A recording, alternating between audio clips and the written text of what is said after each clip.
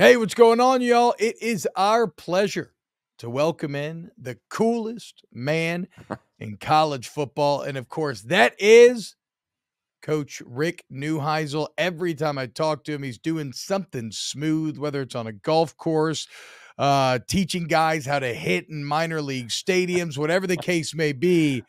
He, again, the smoothest and coolest man in CFB. Coach Neuheisel, what's up, man? Thank you so much for joining us today. It is my pleasure to be with you. That's the best picture you could find of me, the former Coach CBS analyst, Rick Neuheisel. That's what it's looking like. It's 4th and 29, and I don't have a play for it. Is that the one you could come up with? Yes. It's kind of like all this beautiful decoration I have behind me here. Yeah, exactly. If you're listening on podcast, yes, we have chosen to feature our guest where he is looking That's discombobulated. That's hot shots right there, Murray. That's probably after you riddled me for like 300 yards that night in Arizona. Aaron Murray's last greatest victory was against those same my last hurrah was against Neuheisel. Like, that was probably the best game I played in my entire post NFL career, was against the Hot Shots there in Arizona, taking down Neuheisel, the undefeated. Took me down, which is why I can't afford, all the fine appointments that you have behind in your backdrops on your screen. Wait, so Aaron, what team were you playing for at the time? I was Vipers? No, this was the Legends. This was AAF, not XFL. Oh, yeah. Hey, Neuheisel, you get a kick out of this. So I'm at my son's school. So they drop off my 3-year-old, then all the kids are playing. Parents get to hang out before the bell rings. And there's this guy like staring at me, and I'm staring at him. I'm like, I know him. I don't. So I my wife a few weeks later is like, and we actually went to his house for his daughter's 4-year-old birthday party Still didn't say hi to him. You find yourself. Y'all still never said hello. Never said hello. Now, Never said hello to him. I'm like, why do I know this guy? Well, my wife, like 2 weeks later, she's like, you know what? I figured out who it was. It's Charlie Ebersol. He moved to Atlanta. His daughter is in the same class as my owner son. of the AAF, right? So I'm like, he probably thinks that I don't want to talk to him because he owes me money still. The Alliance of American Football was what we thought the AAF stood for. Yeah. Actually, it was adaptable, adjustable, and flexible. That was what those teams needed to be if we were going to be successful. Yeah. Man, I did quick Google search. This guy looks too young to own a professional football league. But hey, what?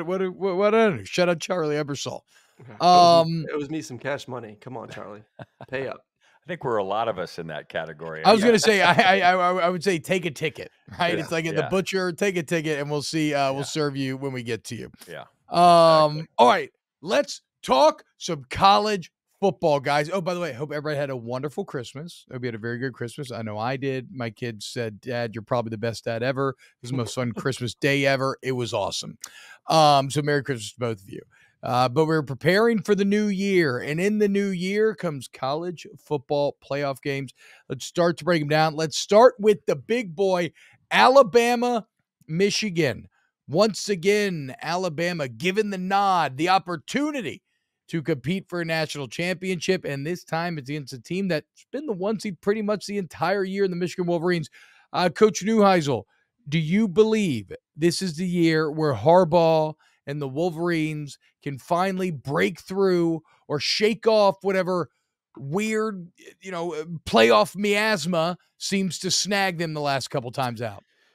I'm a big fan of J.J. McCarthy. I think he's been undervalued as the Michigan quarterback because they've just decided that they're a land acquisition type of program. They just want to grind you up and play old school physical football, which, to each his own is a way to win. But I don't think they're explosive enough I think they're the least likely of the 4 teams in the college football playoff to win it. I think they're the least likely. If you look at what they did in their game against Iowa, they averaged, and listen, we all know Phil Parker's a heck of a defensive coordinator, but they averaged less than 5 yards a pass and they averaged less than 2 yards a carry.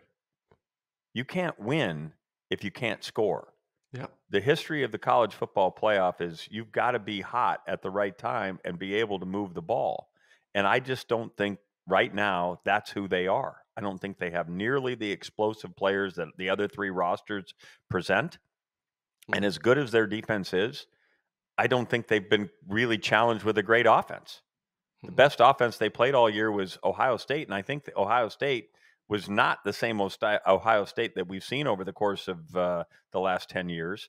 This is an Ohio State team that finished in the 30s in college football in terms of the rankings. So to me, this is the wrong team's favored when they put Michigan as the favorite here. Alabama should be the favorite. So this is not as much. This is more playing devil's advocate, because I said it on yesterday's show, but my intuition leads me to kind of the same thing that you said. But then you really start to think about it. So, like, what's the difference between Bama looking awful against Auburn and Michigan looking awful against Iowa? Okay, fair point. We know that that game at Auburn is always a tricky one for Alabama. It's just historically, whether it's a self-fulfilling prophecy or what have you, that one's always a tricky one. We go back and look at Hugh Freeze's game plan against Georgia. They ran for over 200 yards in that one as well. So they just have a nice little recipe for that particular defense. The styles between Kirby Smart and Nick Saban kind of from the same family, the 3-4 front. So they have a way of dialing up offense. So I give Auburn credit. But as I look at Michigan and I look at J.J. McCarthy and, the touchdown passes and the big plays, they just don't look to create that.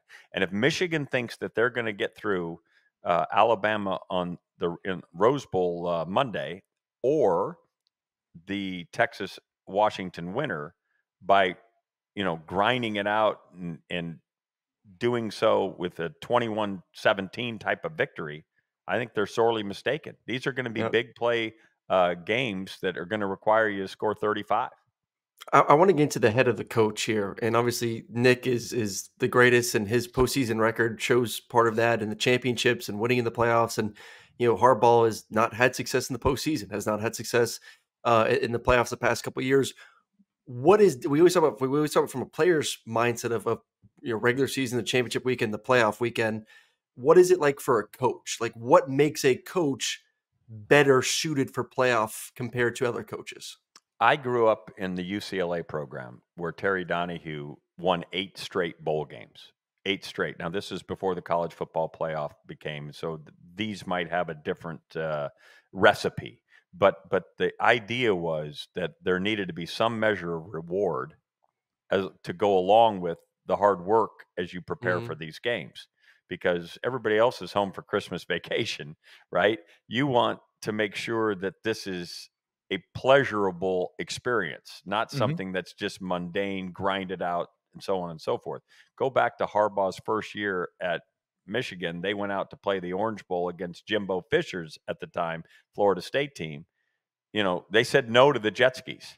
Florida State was the only team that showed up to go out there and have some fun, and Michigan got whipped in that game, despite being the favorite in the game. So to me, you have to have some measure of that. Nick Saban doesn't necessarily present himself as, the ambassador of fun, but I think he has, realized over the course of time that there has to be some of that. And so I think that's all part and parcel of the recipe for Alabama, as they have been clearly the standard bearer in the college football playoff, having won 3 times, having been there multiple times. I just think that this is and we also, and this is to me maybe the biggest point, the ability to continue to grow over a 3-week period. Now, Michigan's getting this 3-week period too, but to grow the offense for Jalen Milroe in the quarterback run game. Tommy Rees didn't have an offense for Jalen Milroe early. It has grown by bits and pieces over the course of the time. You saw in the Georgia game a couple of key quarterback run opportunities there to seal the deal. As you have 3 more weeks now to grow inventory in that regard, I think it becomes the X factor in this game. What about, so speaking of a quarterback run, like when I look at Michigan's weapons, right, especially going against that Alabama secondary, which is the best in the country, it's like, how is Michigan to break through?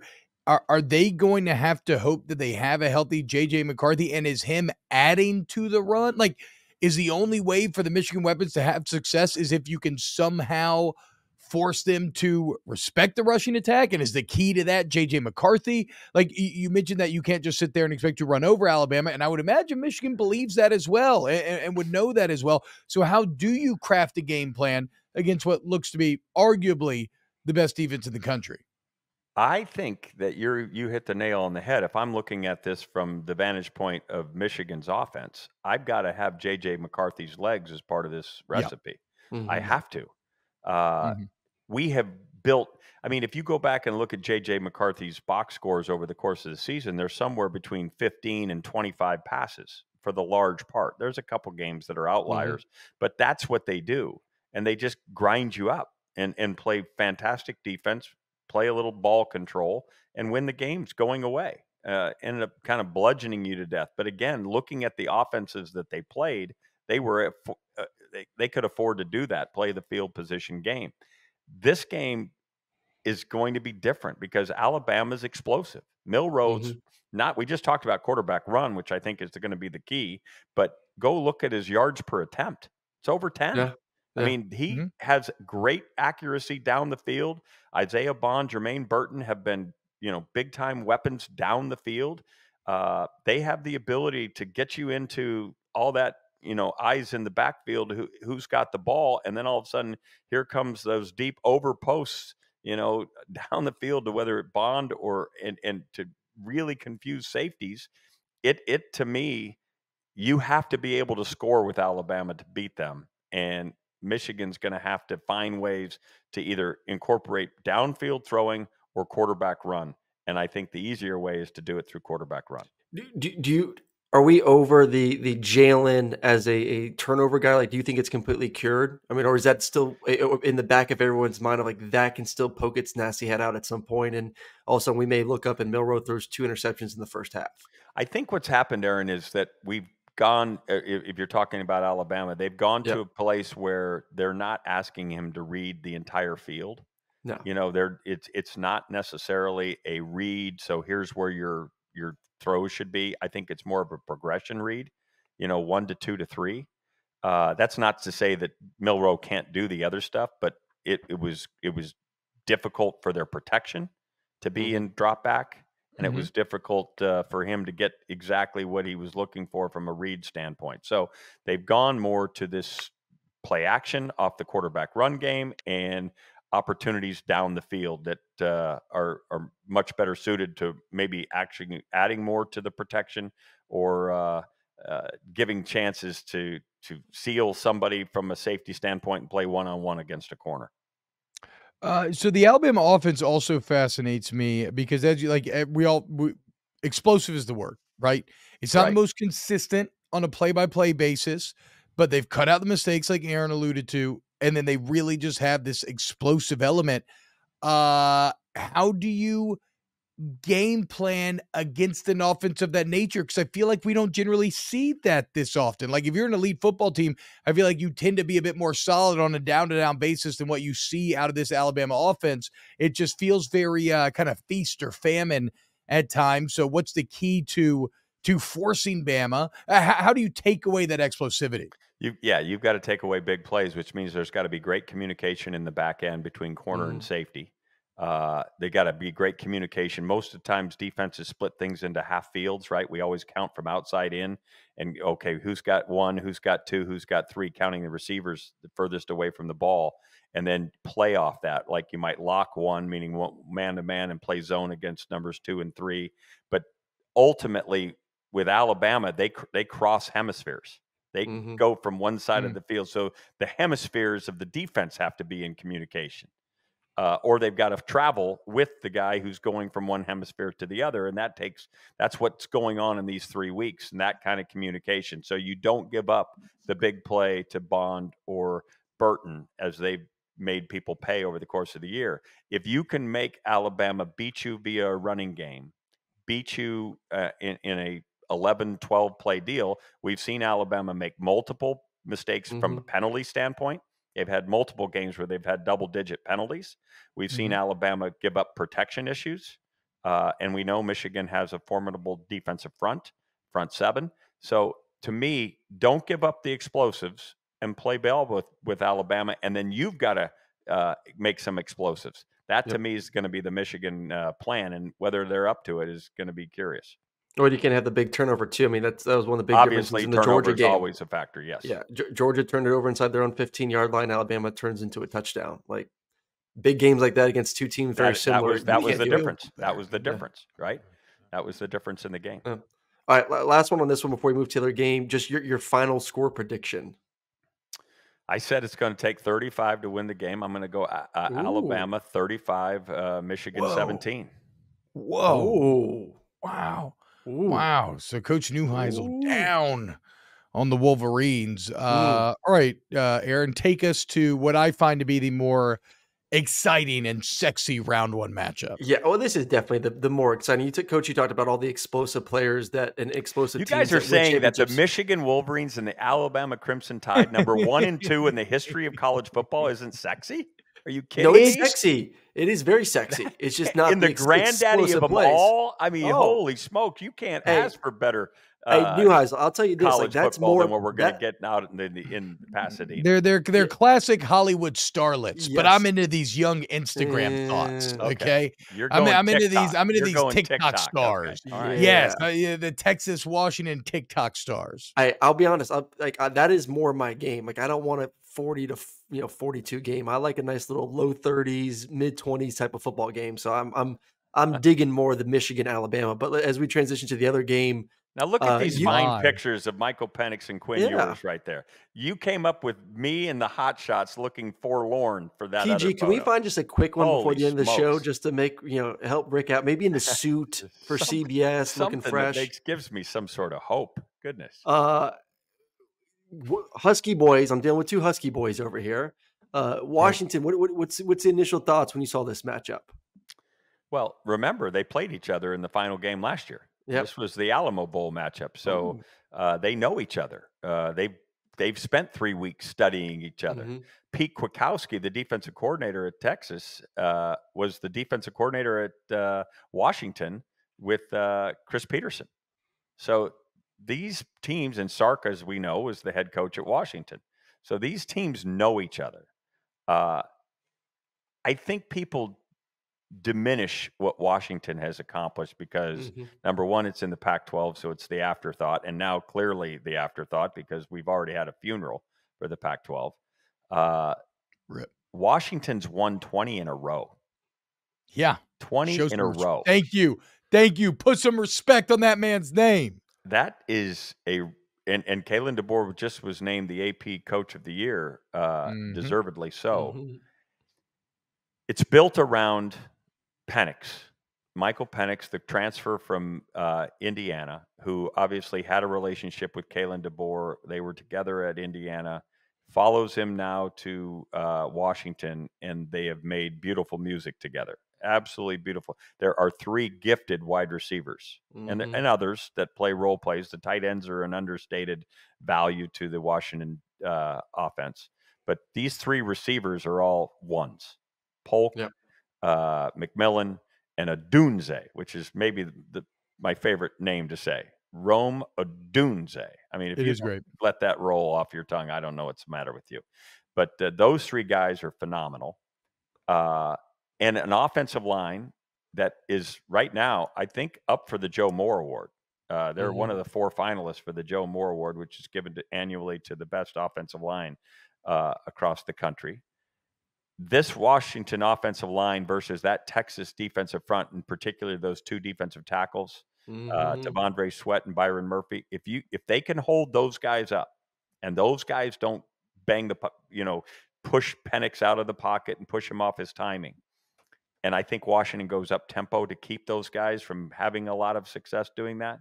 If that happens, then they are in position to be in rhythm. And then the newcomer to this offensive equation, which is Dylan Johnson, the transfer from Mississippi State, who's been brilliant. He had 250 against USC. No big deal. Everybody runs for 250 against the Trojans. But the bottom line is that will be played back somewhere. No question. But he is a real factor. Give you an idea. We know about this Oregon-Washington rivalry, right? Oregon has lost the last 3 to Washington, Dan Lanning in his 3 goes against Kalen DeBoer is 0-3, and each game was a 3-point loss. The first game, Oregon ran for 300. Washington ran for 100. The second game, Oregon ran for 200. Washington ran for 100. The last game, Washington ran for 150. Oregon ran for 124. So you saw an unbelievable switching of the physicality and in the trenches. And if that physicality travels to New Orleans, give me the Dogs. Wrong team favored in this one. Coach, help me out here, because Kalen DeBoer is someone whose overall head coaching record is just unbelievable. I mean, Off the charts, yeah. 103-11, right? But, you know, a lot of it took place on lower levels of football. But I'm a big believer that, like, I put stock in, if you're winning championships, I don't care the level, you are outperforming your peers, right? 100%. It's one of the reasons why I gave them the nod over Land, all that other stuff. So, like, yeah, give me the coach's perspective. What is it about Kalen DeBoer that has made him such an unbelievably consistent winner at every level of football that he's been on? Well, obviously, I only get to watch him on game days. I've met Kalen. He's a wonderful guy. He's kind of a understated guy. He's not trying to be, the life of the party. He's, but he obviously has a way of galvanizing a team, making sure everybody understands what the requirements of being on the team are, and making sure that people are adhere to those requirements, and that there's glue. There's glue in this room. You don't win 110 or 100 games, 90% of your games, if you're not doing this something right. So give credit where credit is due. He was fabulous at Fresno State when he got that job, and had tremendous success there with the Bulldog program, and then got this chance. And as I said, has won 20 in a row. 20 in a row. That's a phenomenal accomplishment in a league that plays 9 conference games, in a league that, you're not necessarily lining up with superior talent every time you're playing. You're just playing better. And this Penix and these gifted receivers. Now, if we're X and O'ing this, what I think is the genius in this, and I haven't studied it like I'd really like to, Aaron, but I think they play with a lot of 3 wide receiver sides, okay, and play with numbers 2 and 3 in really creative ways. Whether they're switching and then coming back, they make it very difficult. And because you're playing numbers 2 and 3, the corner that was sitting there out there locked on number 1, he doesn't get involved in the pass defense. They rarely throw to 1. It's a 2 and 3 world that is playing as a 2 receiver side, and they just have all sorts of things that cross over, and they just occupy people. And we're seeing some of the best receivers in the country do that. Luther Burden, slot receiver. I mean, that's always been their philosophy there. Neighbors played a lot of slot for LSU too. I mean, they moved them inside a ton. The whole world of a 1 route tree, meaning an outside receiver route tree, being at number 2 or number 3, and all that, putting it on safeties who now have to have corner responsibilities, and the inability because of a running game. If you put a Dylan Johnson involved in that, you can't have your cake and eat it too. So I can't reroute number 3, meaning I'm in his face or in the face of number 2. I can't reroute those guys and have them actually in position to be in a run fit.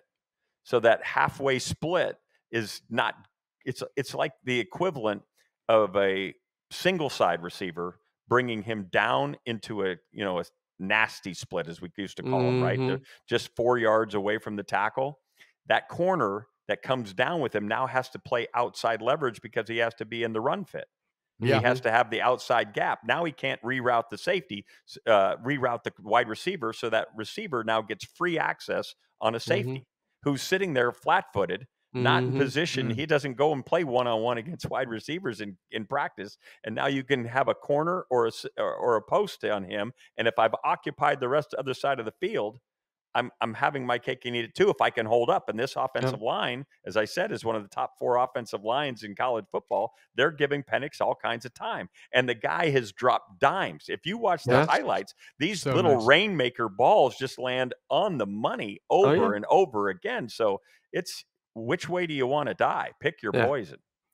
Rick Neuheisel, the best looking analyst in all of college football. Now, that's a With damn great background. good That's a Yeah, picture. with looking. Look at great that. There's a good looking picture right there for Mr. Neuheisel. Great looking picture. Everything whenever we hear this game, I feel like so much of the focus is so much on Washington's offense, Texas's defense, the lack of ability to cover on the back end, which has plagued Texas this season. 95th in the country. But we forget that like Texas's offense is pretty damn good. Oh yeah, with weapons, with an elite quarterback against a Washington defense that is good. Maybe I would say better than average. It's a good defense, but like we don't talk enough about that. Like I think Texas can score a bunch. They have been better. Yes. Yeah, they're pretty damn good in that Oregon game. And listen, Very go back to different the offense. Arizona State game because the offense was struggling. You know, True. they'd gotten attacked in the A gaps and they were struggling. And that defense with a pick six changed the deal. So this defense has been opportunistic. They'll play great. They're going to give up points. We're in for a 38-35 game. I really think we're in for that, which is going to make it really exciting. I just think that the way that Washington has won their games over the last several weeks puts them in position to not panic if they're in that situation again. No, I'm a firm believer in that. Washington's extremely battle tested, but also, as you mentioned, they've been very adaptable this year, right? They've won a ton of different ways. On the Texas side of the equation, I'm guilty. I was a huge Sark doubter, right? You looked at the resume and you saw a guy that has had a ton of big jobs, right? But had never won 10 games anywhere. And it wasn't like those jobs weren't capable because Chris Peterson came in right after him, did great. Like Lincoln Riley immediately, like you saw guys who would go in and immediately do well where he just was. And obviously there were some personal issues mixed in there as well. But the point is, I was a big Sark doubter. He proved me wrong and then some. Texas managed to win without their starting quarterback. They were consistent. They were great offensively, like they should have been, given that that's his side of the ball. Have you seen anything out of Sarkisian, his growth as a coach, that maybe led to this breakthrough? Or is it as simple as, well, they just have an incredible roster? I mean, they got the money and they can get really good players now. Well, I think if you look at Sark's background, he worked under Pete Carroll and learned, you know, Pete was roll the balls out there, get a bunch of great players, scrimmage all the time, and see where the dust ends up, and we're going to have a great team. It was a rah-rah type of way of going about it, and Sark was all in. Lane Kiffin was a part of that whole world. They both blossomed from it. Maybe not as buttoned up, maybe not as discipline-oriented in that environment. And so both those guys, when they got their opportunities, certainly went and did the player accumulation thing, but didn't have the details. There was not a real attention to detail. And so things got through the cracks, which required both of them to go to what I call the happy ending halfway house of Nick Saban. They basically went to their rehab. And I don't mean that in a way that's disparaging towards Sark. They went to the Alabama halfway house and basically learned how to pay attention to the details of football. And both of them have benefited greatly from that. Whether they enjoyed the experience, whether it was something that they couldn't wait, they were counting hours to get out of, they both profited immeasurably, whether it be perceptually, where people now think that they have a little bit more Saban acuity to them, or whether it be they actually were paying attention while in that, call it a house of detention or house of attention. You pick the terms you want to use. But both of them, if they paid attention, as we think now they did, are way more detail oriented than they were prior to going there. I wish when I got fired, I wish I had gone to Nick Saban's happy. I mean, look, Coach. I think Edo's very happy to be making his 17 mil and kind of chilling, but certainly it's so funny to hear you say that because Orgeron was the same way in terms of that Carroll philosophy, and then he too, just after the success, started playing a little fast and loose and lost a little bit of that detail. Both those guys were fun lovers, right? They have lives away from football, but they learned about the, painstaking attention, the devil's in the details, the painstaking process Nick Saban lives. that Nick Saban lives in, and one day at a time. And both of them have built programs by accumulating talent and now trying to follow that model. They both are tipping their cap, whether they mean to or not, to the greatness that is Nick Saban. All right, so Coach, you said you said 38-35. 38-35, taking the Dogs. Taking the Dogs. You already know, baby. You got Dogs, Alabama. I don't know if we'll get you on the show before the national championship. Who wins the national championship? I really want to say Alabama here, just because I think that's Nick Saban. But I think Michael Penix. I think this is the offense that might be the one that can get through to that secondary and put some issues. They will leave. I don't know what Washington coach Nick Saban can hire before that game actually takes place, as he did with George Hilo from Michigan. I don't know who he's going to get in there. Remember, he interviewed Ryan Grubb. He tried to get Ryan Grubb to come and be his offensive coordinator. So there's no question that he shook Ryan Grubb down trying to learn about Washington's offense. But I kind of like Washington. I kind of like Washington to win the thing. Woo. Wouldn't that be the appropriate way for the Pac-12 to finally get the last shovel of dirt thrown on top of them? It's parade time in Pasadena, where tradition meets college football action in one epic bowl game. And with DraftKings Sportsbook, you can make every play count. New customers can score $150 instantly in bonus bets for betting just $5 on college football. So if you think this is where Michigan and Jim Harbaugh finally break through, or you think the song remains the same and the Crimson Tide and Nick Saban lift the trophy once again, either way, you play on DraftKings. So download the app now, use the code T-Bob, T-B-O-B, and new customers score $150 instantly in bonus bets for betting just $5 on college football, only on DraftKings Sportsbook with code T-Bob. The crown is yours. Okay, I'm going to ask a very self-interested, well, maybe not self-interested, but we didn't have this on the rundown. I'm going to go off script for a second. But it's something that I've been thinking about a lot lately. Washington, Oregon going to the Big Ten next year. Who's better set up for success? Oregon. Oregon has the more sustainable model because of the Nike stuff. Their ability to finance their expectations in Eugene, even though it's not, a television, entity, they have the ability to recruit nationally because of the Nike brand, and that sets them up for success going forward. They're right now number 2. If you look at the Big Ten as it will be constructed going forward, they're number 2 in recruiting. USC's number 5, right? They're number 2 in recruiting, only behind Ohio State.